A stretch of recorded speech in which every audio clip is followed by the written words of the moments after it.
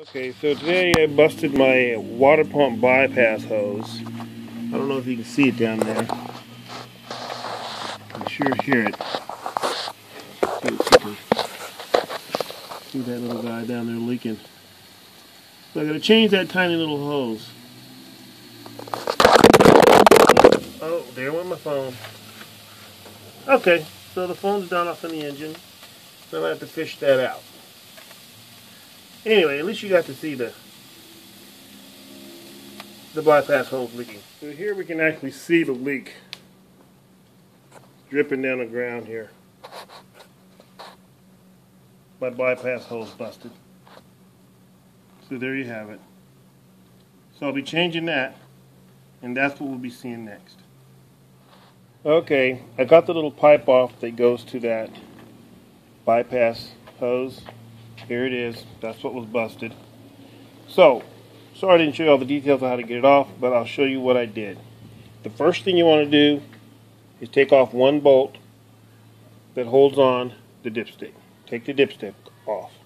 That's number one. Number two, there is a bolt that holds the harness here, the wiring harness for the fuel injection. There's two bolts. There's one that mounts right on your pipe here for your bypass. We're going to take that nut off, and there's also another bolt in the middle connection right here.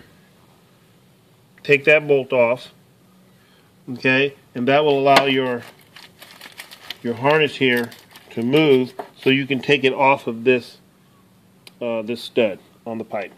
Once that's done, there are two flange bolts here that hold the pipe onto the block. That's what you take loose. Once you take that loose, depress one or both of these little hose clamps, and you can pull the pipe right off. And from there, you just take your pipe, put the new piece of hose on, and reinstall. Now here's the funny part. I went to purchase this hose. Unless you get it from the dealer, this little 3 or 4 inch hose, you got to buy 3 feet of it. They won't sell it to you by the small piece. And this is not regular radiator hose. You cannot use regular radiator hose. Let me show you actually.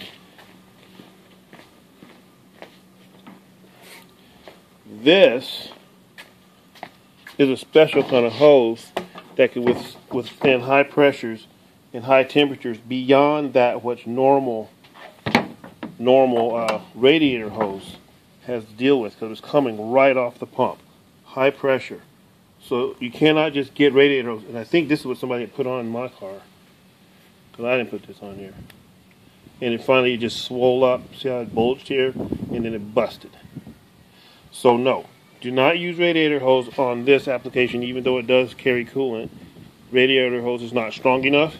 This hose has reinforcements. See these threads running here? It's reinforced and it's wrapped, and it's this high pressure, high temperature hose. So make sure you get the bypass hose for the water pump, not just regular radiator hose. Okay? Alright, Engineer Boy 100 signing off. I just wanted to throw this quickie in here. You should look up my other 3 videos that are coming out for the Porsche. I'm going to do some heavy projects. I'm going to do the bearings for the rear wheels, the bearings for the front wheels, the brakes for the front, the brakes for the rear, and I'm going to change the front to CV, the constant velocity CV boots. So stay tuned and stay dirty, as Eric the car guy would say. Stay dirty. Okay, that's it.